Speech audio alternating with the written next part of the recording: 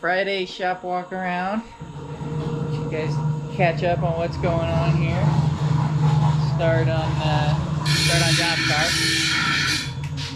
People making noise, making it difficult, you know, usual. So, John's car, front end is, well, the front tube work is pretty much all welded. Got the shock brackets on it. These are new updated design for the shock brackets. We're gonna put some fillers in those, but so far that's about it on his, other than the front. I've been working on the mounting the front end. Doors are open, it's nice outside.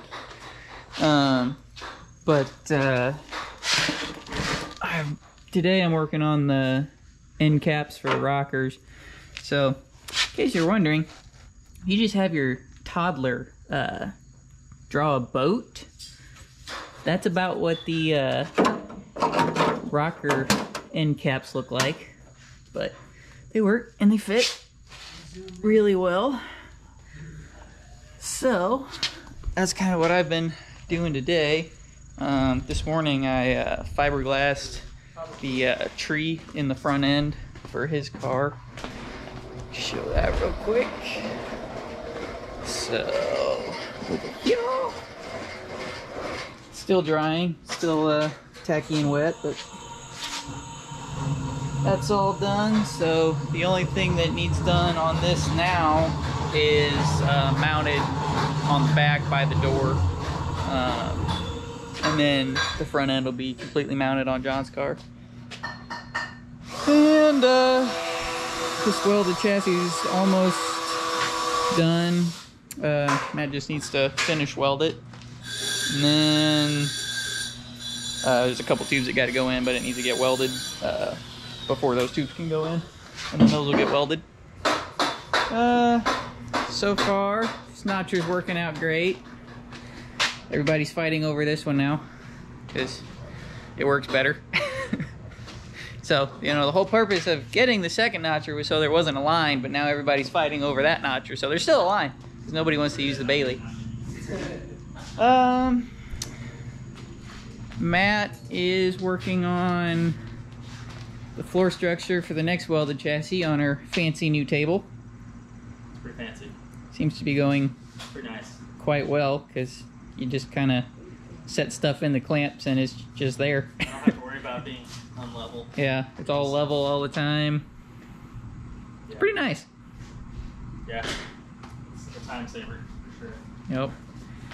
Got ourselves a new welder.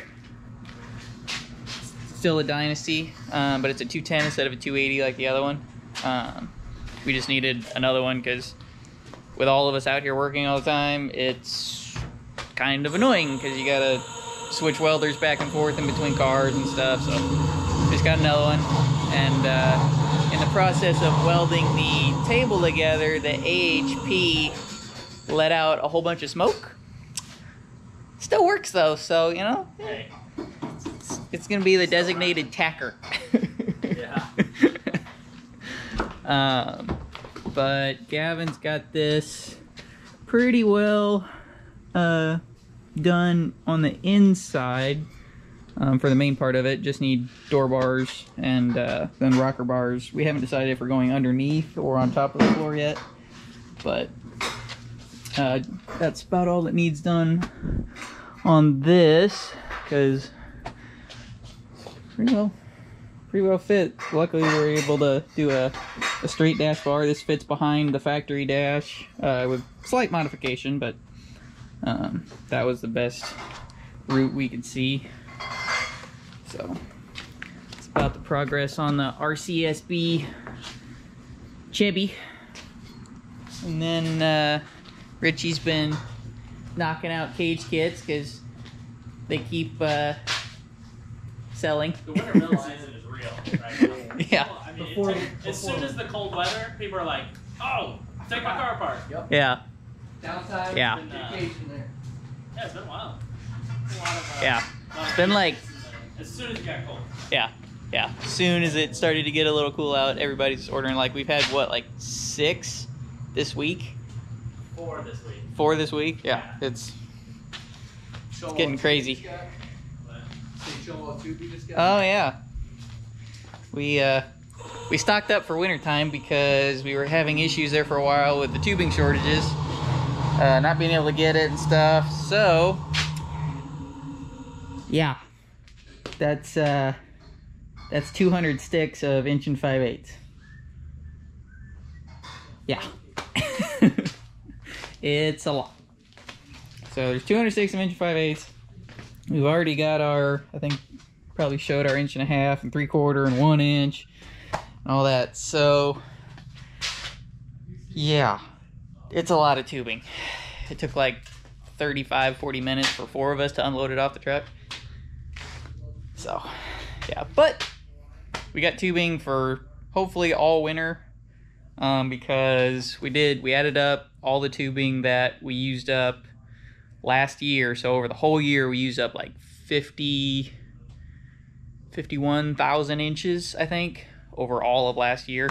So we ordered, I think this is almost 52,000 inches of just 1 5/8". Gavin's not here today. He was in a car wreck this morning. He's all good. He got checked out at the hospital. He's fine, but he got rear-ended on the highway and got pushed off the road and rolled his car a couple of times, but he got away with minor injury, nothing serious. They released him from the hospital after like 2 hours. He's all good. But he misses out on lunch today. I think that's about it. We're just doing a lot of little stuff. You know, nothing, doesn't look like a whole lot of progress is being made on the cars, but it's what happens when you get down to the nitty gritty, down to the little stuff, because it takes a long time to do it. But yeah, so I think that's pretty good for this shop update. It's almost lunchtime, so we're getting ready to go. But yeah, like, comment, subscribe. See you next time.